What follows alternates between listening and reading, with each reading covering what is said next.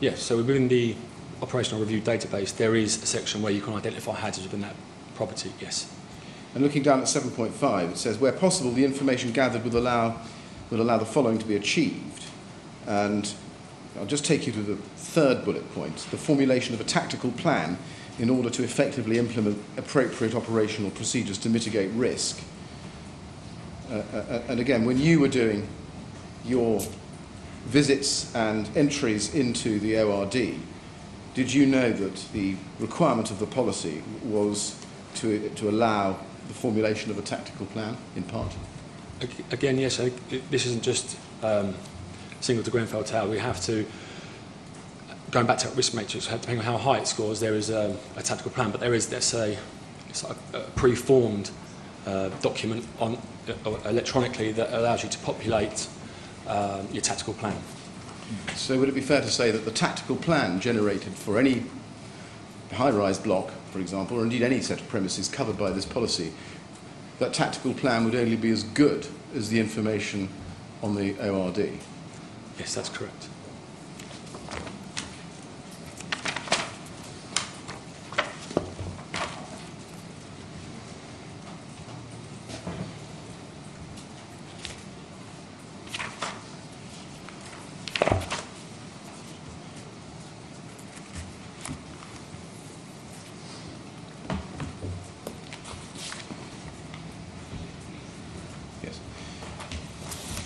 Right. So, thank you, Mr. Dowden. You could put anything. You don't have the policy bundle, well, I do. I'm putting it away.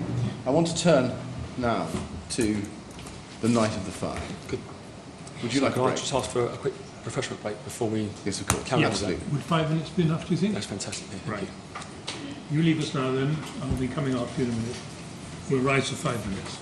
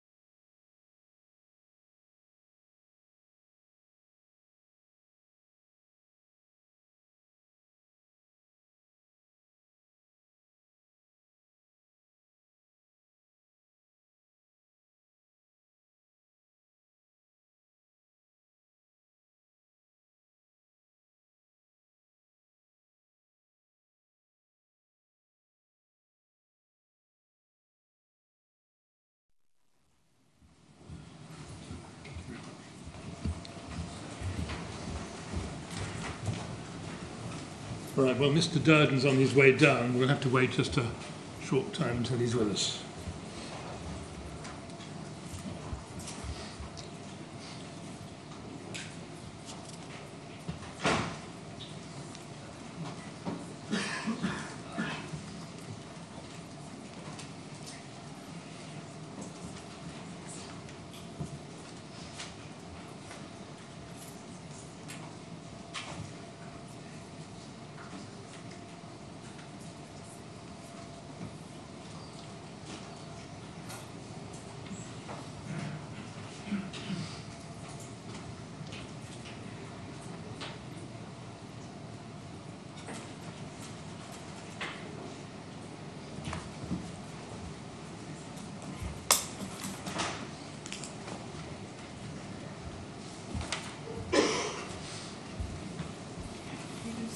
Yeah, thank you. Right, Mr. Dowden? Yes, thank you. Yes, Mr. Millett. Mr. Dowden, I'm going to ask you about the first call-out to Grenfell Tower now. On the evening of the 13th of June 2017, you came on duty at 8 p.m. That's correct.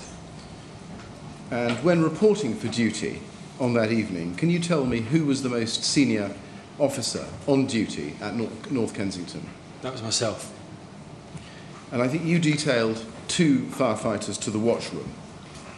Yeah, we have one firefighter who will take the primary role of looking after the watchroom, receiving fire calls, inquiries from members of the public, making log bookings, and then we have what we call number 2, his assistant, who will then, if he's called out or she's called out on a fire call, then at least we have someone else to man the watchroom, to facilitate the watchroom.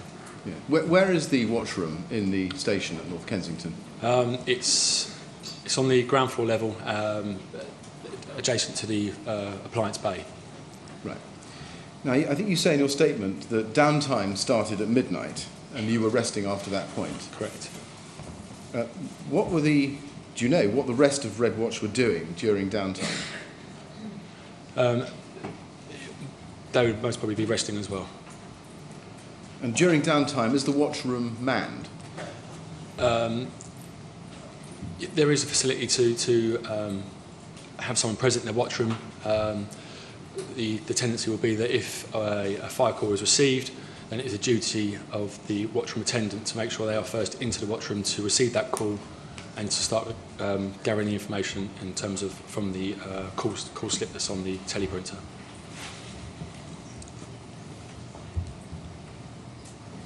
And who was the watchroom attendant on duty at and from midnight on the 13th, 14th of June? Remember? Without referring to my statement, I can't I don't think it's in your statement. You don't remember? No. Okay.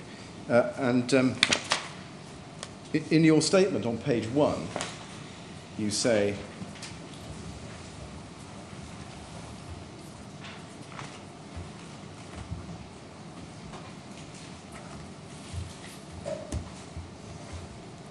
it's page 2 actually, but you say that you got a call at 00:55 on the 14th of June to Grenfell Tower.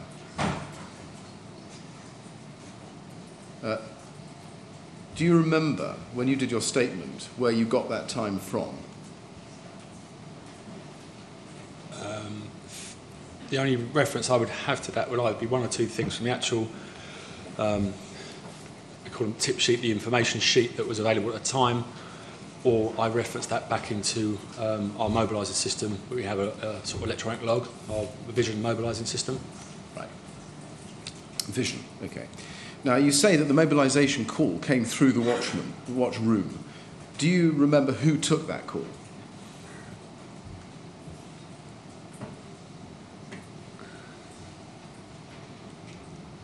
Not name specific, the assumption that it would be the watchroom attendant.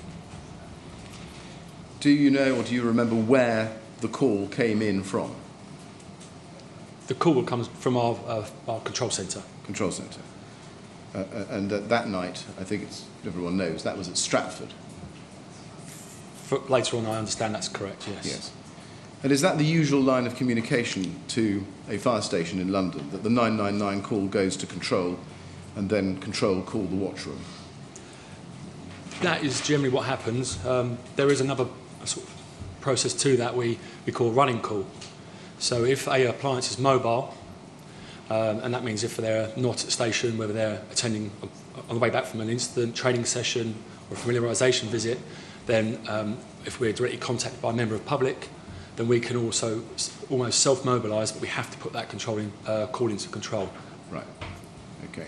And in terms of communications between the control room at Stratford or Merton, how does it work? Is there a landline or is it a radio communication or some other means? It's so what happens is that we have a mobilising system at every station within London that when it's simultaneous activity. So when we receive a fire call or any call to an incident, all lights will come on within the station. There's an audible warning or an audible sound, a mobilisation message, and that will denote the appliances from that station who are attending. At the same time, you have a teleprinter in the watchroom that will also basically come out of a piece of paper, and on that piece of paper you have various information relating to that fire call or that incident.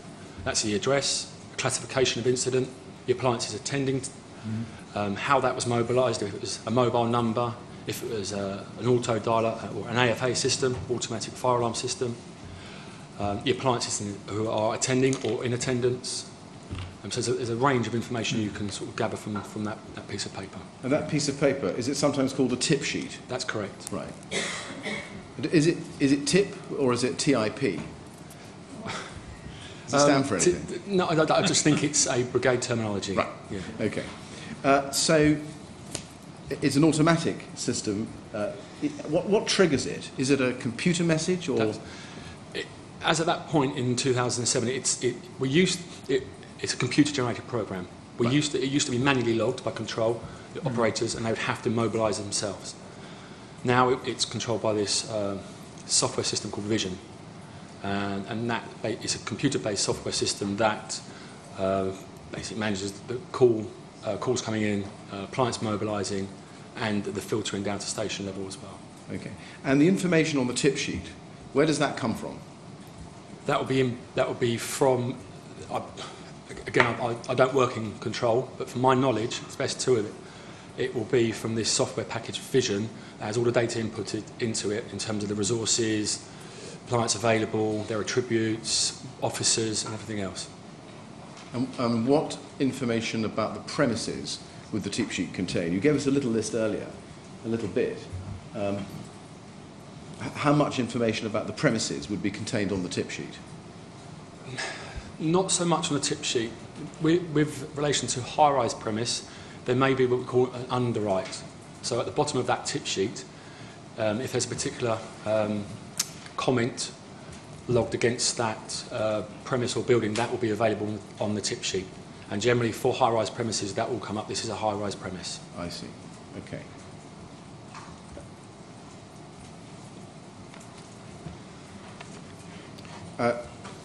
Casting your mind back to the night, could you describe for us the moment that you received the shout or the call?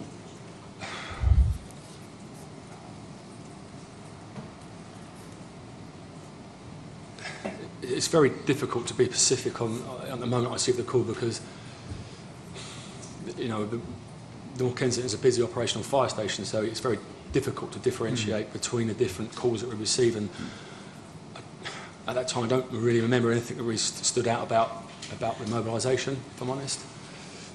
How many mobilisations would you normally get a week?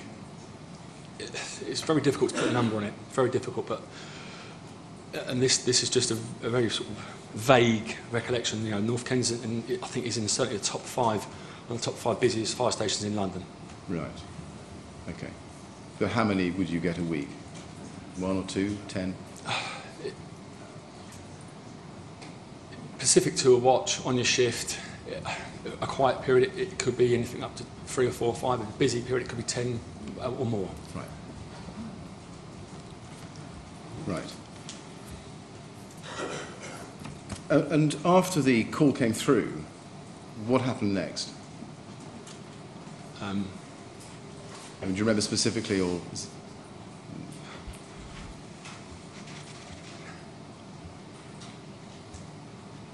Not specifically, but the general, what will happen is that firefighters will don their PPE, rig, which is their personal protective equipment, before they get onto the fire appliance. And that's depending on what machine they've designated to ride. But I don't have anything, in terms of that mobilisation that really sort of stuck out at that point. So, yeah. That was my next question. Was there anything unusual about that mobilisation that you'd want to tell us about?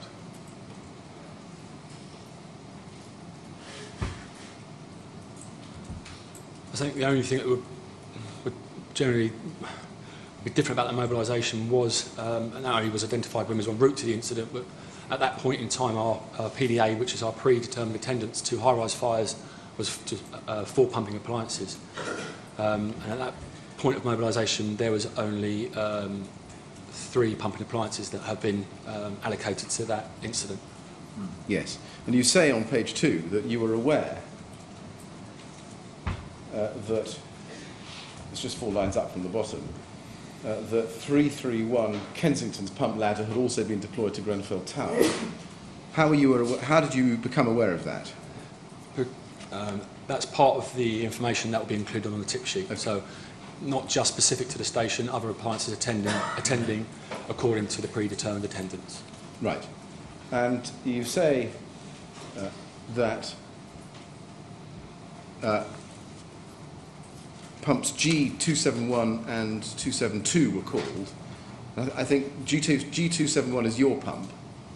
That's correct. Was another word we use for fire engine or appliance? Yeah, we use phonetic, so in the London Fire Brigade we don't refer to it as G, we refer to it as Golf, but Golf. It is G. Yeah. As for a member of the public, they would understand that as G271. That's correct. Right. So you had 271 and 272. What was the difference between 271 and 272? The difference is that as a watch manager, either A or B, you will ride a pump ladder. And then the Golf 272 will generally will be officer in charge of that will be a crew manager.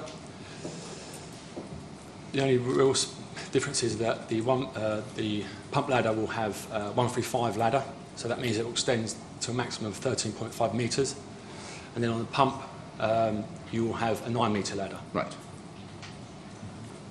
In terms of communication abilities, are they the same or different? Is a pump ladder the same as a pump in terms of its ability to communicate? So in terms of its radio yes. capabilities, yes. It will still have the same mainstream radio, yes. Right. And just in terms of the people that were on the two pumps, on G271, I think you had firefighter Danny Bills driving. Remember that? As far as my recollection accounts, yes, that's correct. And I think you say you were next to him as watch manager in the front. That's correct. So he's driving, he's on the right, you're on the near side, I suppose. On the near side, that's on the left. And immediately behind you, who have you got? So immediately behind me will be what, in terms of their name? Yes.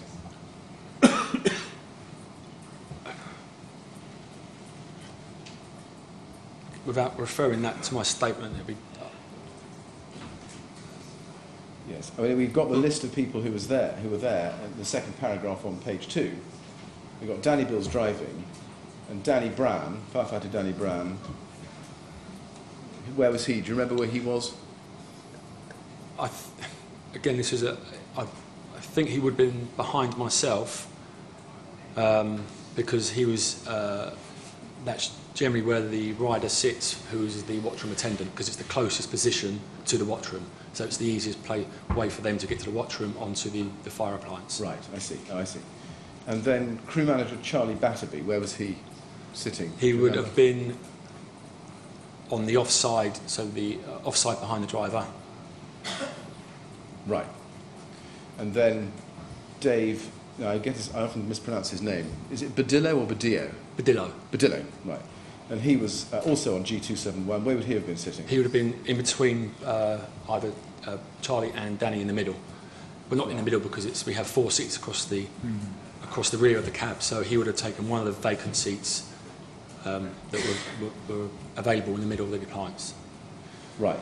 So that night on G271 there were 5 of you. That's correct. And then on G272 you've listed Chris Secret as the crew manager, firefighter Tom Abel, who was driving, and in the back, firefighters Alex de St Aubin, Justin O'Byrne and Chris Dorgu.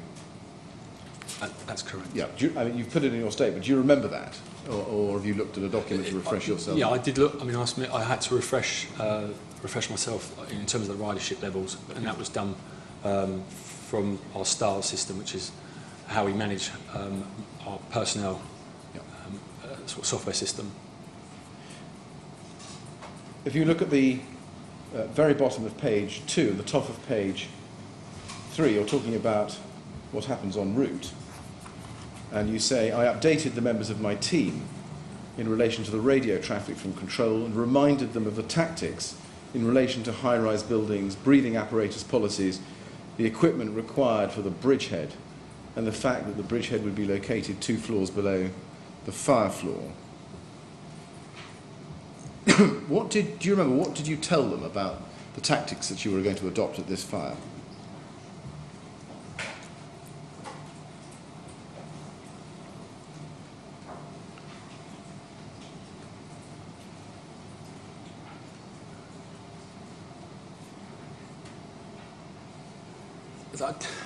I don't think it was very much a specific in terms of individual detailing of roles, because at the point you receive the incident and the point you're operational, there isn't really time to have a real detailed briefing, and that's why it's obviously we have those on arrival tactics and theory sessions based back at station. So it's more of a, and that's not related just to this incident. Any incident I will get as an incident commander, and every incident commander will adopt this who's on the frontline pumping appliance.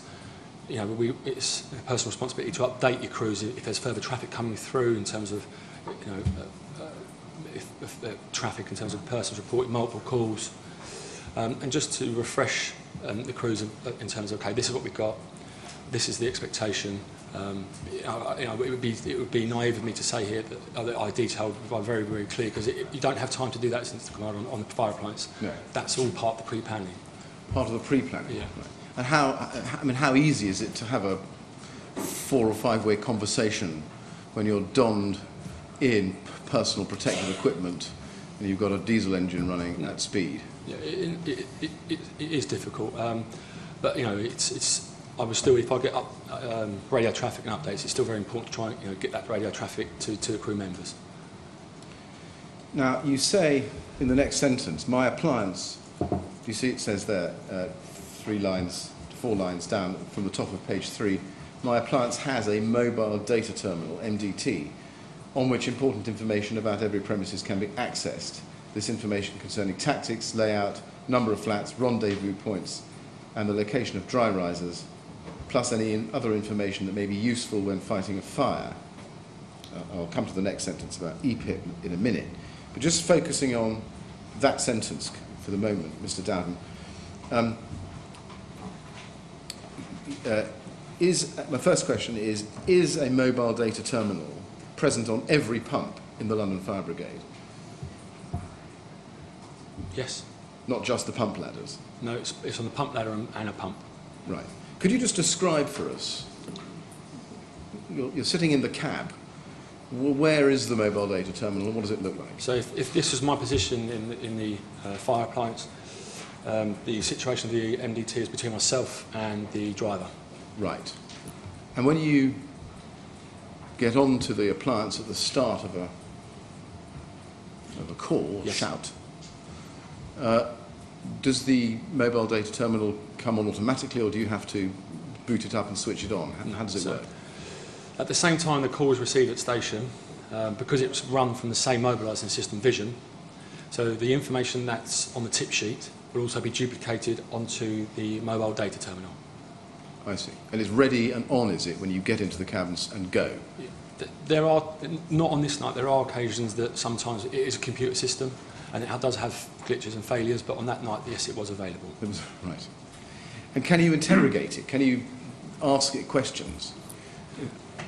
You can interrogate it. You can't answer it questions, but there is different, we spoke about earlier, the operational risk database. So the information that is collated from the ORD is available to access on your mobile data terminal. Right. So if you... Okay, and if you go to the... We've seen the ORD before. Perhaps just go back to it again. Can I just comment? One more thing that is important to comment on is that also we have a system where we have to identify control that we've accepted the fire call. So that is also in the MDT. There's a green icon that flashes up and we have to accept it. Also, we have another tab on the mobile data terminal, which is a status button. Right. Okay. So it's probably quite to explain the background on that. Yes, so status 1 is when any either pump or pump ladder is operational ready at a fire station to respond to fire calls. Status 2, which will need to be pressed when you receive a mobilisation, basically means, yes, I've received that call at the fire station and we are proceeding to the incident. Status 3 is when you're on attendance at the incident. Status 6 is when you're mobile, so that could be when you finish at an incident and you're on your way back to station. If you're off on an off-site visit, station visit. You also have status 15, which is mobile to standby. So if I get requested from control to stand by at another station, and I have to relay that information by pressing 15 on my MDT, and that confirms to control that I am mobile to stand by at a neighbouring station. Thank you. Can I just get back to status 1? Yeah. Which you said that's when you're operationally ready at a fire station to respond to fire calls. Who is it in the fire station who makes the crew status 1? So, when for the fire appliances, that will be the officer in charge, but we can back that up with the watchman attendant, because sometimes, as I said, it is a computer system. Sometimes there are errors and it can be delayed getting through. So it is good practice also to make sure that we can make phone contact with control to confirm that that appliance is status 1 and operationally ready. Right. What button do you press to show your status 1? It is literally a button with number 1 on it. In the cab? In the MDT. On the MDT, right. Yeah. Okay. Touch screen. And so they're all available, but all those statuses... All touch screen, yeah. Right. Thank you. Now, you say in your statement that you printed off, en route, you printed off the tactical plan details. And that's on page 3, en route.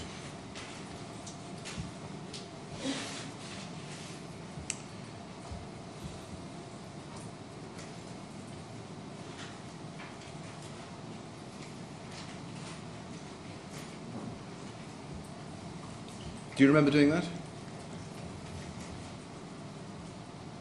Yeah, I have a vague memory of actually having the printed out document in my hand, yes.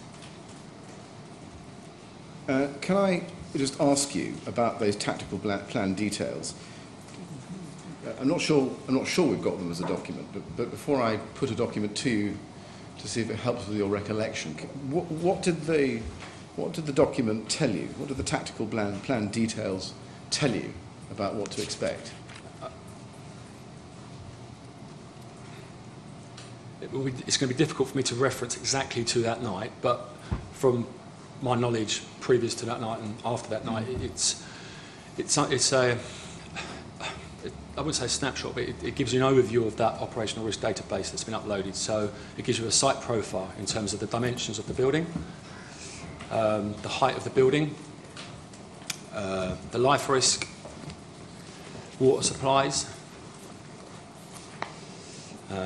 any hazards within that premise, and that's not specific to Grenfell Tower. That would be to any property that is subject to an operational review database and a 72D program. So any hazards within that premise, so if it's medical oxygen, if there's a hoarder within the premise, any processes. We can reference policy into it. Any fixed installations, your best site and route access, operational planning considerations, other agencies that we may need on scene. Right. So it's quite an information-rich document if it's done right. If it's, as a reference to, if the data entry has been quite robust and it is correct, then yes. Can I ask you to look at a document in tab 13, Mr. Trial Director, of the bundle, the documents bundle, which is the ORD. We looked at it before. Let's have it up on the screen again, if we can. And if you turn, please, to the third page of this document. Well, perhaps we should go to the second page first, actually. Second page. And then, no, wrong, my fault. Third page, sorry. Right. You see the address, and this is on the ORD, and then there's a map. Do you remember whether that was information you got on the MDT on the night, or the kind of information you would have got? It's the kind of information we get, but it's in a slightly different format. Because Right. that there, what we're showing there is the actual sort of the station-based desktop version. Right, I see. And if you turn to the next page, there's something called, if you go to the next page, which is page 4 of the relativity reference, there's something called tactical plan. And it says tactical plan at the top, operational contingency plan, and then site details. Is that the tactical plan that you printed off? Not the exact tactical plan, because that copy we have there is the one that will be, again, a station-based level through the station diary, so it's a desktop, that's a desktop version. It's very similar to one we can print off on at that point in June 2017, yes. Right. If you go to the top of the document, operational contingency plan, plan name Grenfell Tower, version 1, date effective from, and we see 30th of October 2009, and then date documented the same. Was the version that you printed off in the mobile data terminal on the way to the Grenfell Tower fire this version, or was it an updated version?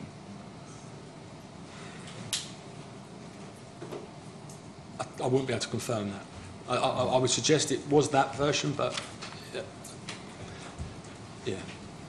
Okay. Well, let's see if we can just go through the document, seeing if what you see on the page here was what you had on the night, or whether what you had on the night was more.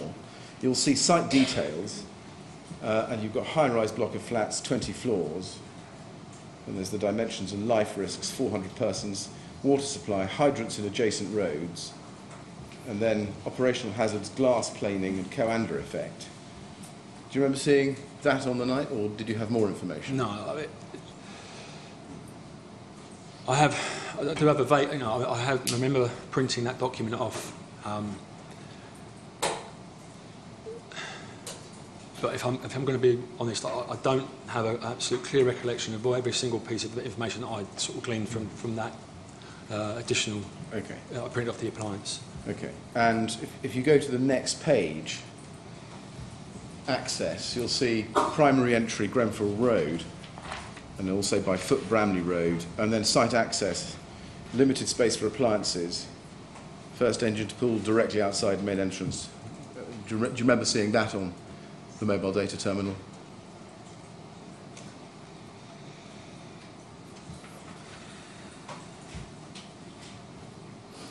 Yeah. I can't confirm whether that's something I had it, but I can't remember specifically screwing down into to those areas. And just to try a couple of other things. Fireman's drop lift key opens main entrance door and all internal doors for 90 seconds. Should alarm be activating, all internal doors unlocked. Do you remember en route seeing something about drop key?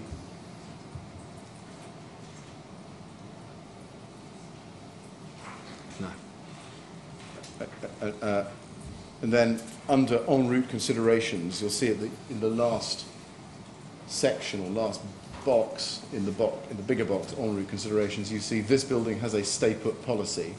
Do you remember seeing that on on the way to the Grenfell Tower fire?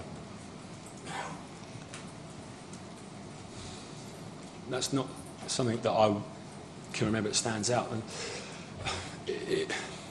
particularly on route to the fire at Grenfell Tower, because as a command you've got, you're en route, your considerations, and I received the 2 bits of further traffic from control in terms of the additional appliance to make the predetermined attendance, and the additional call we received to flat 16, and your focus sometimes can be taken away. So that's the only reason why maybe that I haven't taken that information down, because I had further traffic from control to deal with as well. Yes. Really what I'm seeking to get a handle on, Mr. Dowden, is whether the document we're looking at here bears any relationship to what you remember of what you saw on the mobile data terminal. I can only presume that is as was on the night, yes. Okay. But if we find anything else, then I'll obviously ask you that. Thank you. Now, in terms of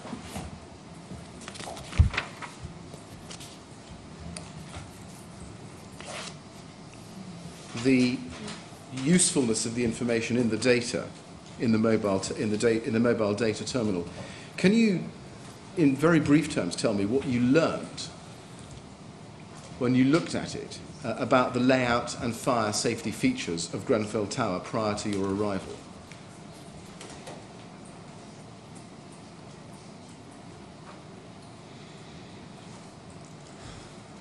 I can't say that at that moment in point I learned anything, if I'm honest. I had a familiarisation visit at Grenfell Tower. So nothing sticks out in my mind, just from the information from the ORD, that MDT, that I had learnt anything. Well, let me just test it a little bit by asking you some specific questions, and if you don't know, you don't know. But did you learn anything from the mobile data terminal about the height of the building and the number of floors? I do remember, if I'm honest, I do remember that's one of the things I have a vague remember in terms of the number of floors and the height of the building. That's something I did glean off the... Right. Did you learn anything about the nature of the evacuation plan for Grenfell Tower that had been devised by the premises fire risk assessment or any other plan? Was that on the... You're asking if that was on the MDT? Well, I'm asking you whether you learnt anything from the MDT about the nature of any evacuation plan for Grenfell Tower. I can't say I learnt anything because I don't think that information was, from what I understand, available. Did you learn anything about who to talk to, who to identify or contact as the responsible person responsible for Grenfell Tower?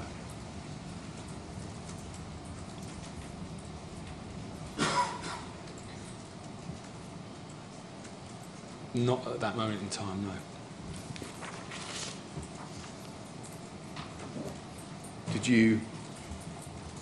Did the MDT information give you anything about evacuation routes or protected staircases? Do you remember? I don't remember, no. Mr. Chairman, it's 3:30, and I know we've had one short break this afternoon. Perhaps we should have another. Well, you're going to be moving on to other matters soon, Yes, I aren't am. you? Well, that probably would be a good idea. And you'd probably like a break as well, Mr. Dowden. Yes, please. Right, well, we'll have a short break now. Let's say 10 minutes, that should be enough. Okay. All right, and be back here then, if you would, at 20 to 4. Okay, you leave us now, and the usher will help you out.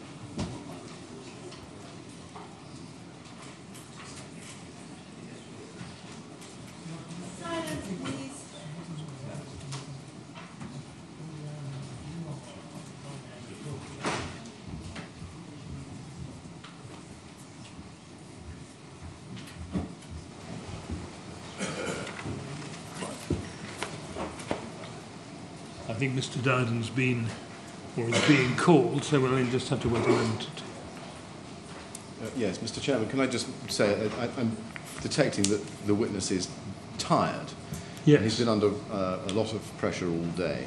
I think I would like to finish off a particular line with him, but I would suggest if it's all right with you, we finish at 4 o'clock. Well, you take your time, but if we can finish slightly on the early side, I think that would be a good thing. Very well.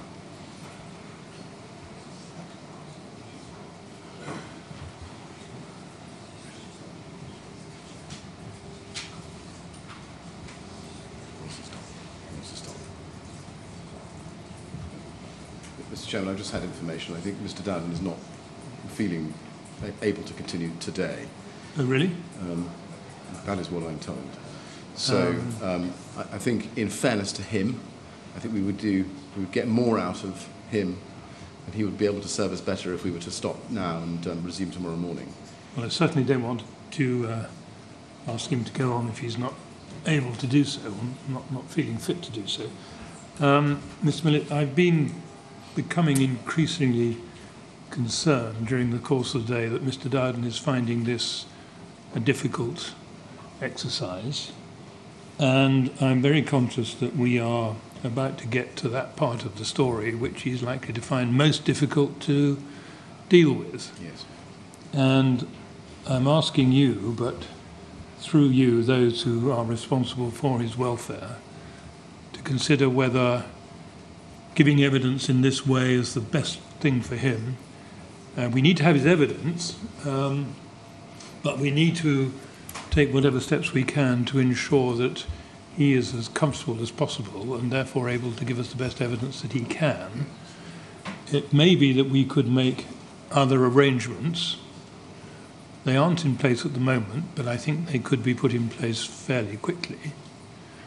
But I would need some guidance from others as to whether that is desirable and whether he would feel more comfortable doing that or not. I'm very conscious of the fact that he is clearly an officer who takes his position very seriously and might not wish to give evidence in another way. He may feel that it's part of his duty to give evidence from the witness box in the ordinary way. Yes. So I wouldn't want to make an order about that without knowing what his own reaction would be. No.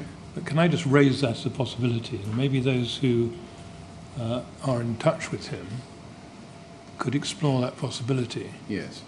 I didn't remind him as he left that he's not to talk to other people about his evidence, but I make it clear now that he can talk to other people about the manner in which he gives evidence at the inquiry, and I would welcome any assistance that I can be given on that front.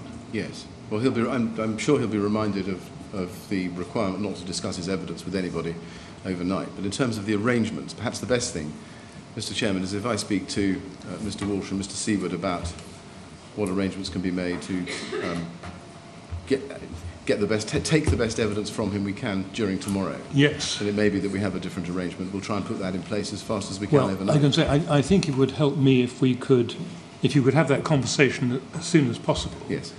And let me know what the outcome of it is, because once I know that, we can speak to the technical people and get any necessary changes put in place. Yes. Yes.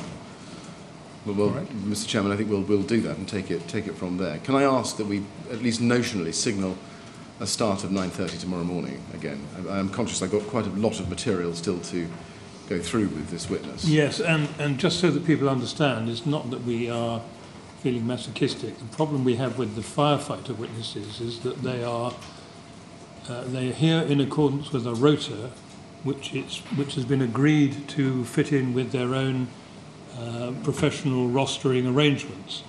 So we can't just change them in order to suit ourselves, otherwise we shall interfere with the London Fire Brigade's arrangements.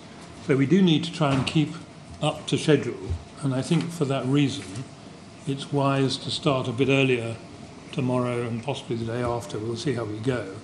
And if we have an early end to the afternoon, we shan't have done quite as badly as we would otherwise have done. So I'm going to rise now and say that I'll sit again at 9:30 tomorrow, and we'll resume with Mr. Dowden then. Yes. Thank you very much.